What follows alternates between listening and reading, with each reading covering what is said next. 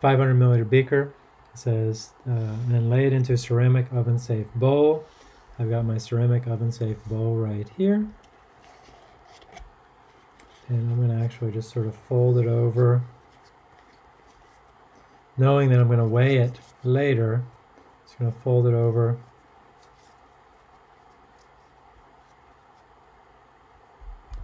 Like this, and place it in my ceramic bowl. And then I'm going to turn your oven on. I'll place the bowl into your oven. I'm going to turn your oven on at 200 degrees Fahrenheit. Allow the filter paper in the bowl to dry. This could take up to approximately 2 hours. You'll know when it's dry. Well, it'll look dry on the outside, but we need it to be dry all the way through. So give it the time that it needs. And then once the filter paper is dry, turn off the oven and let the bowl cool down. Record the mass of the filter paper with the sand. So you want the filter paper to be at room temperature when you record it on the scale.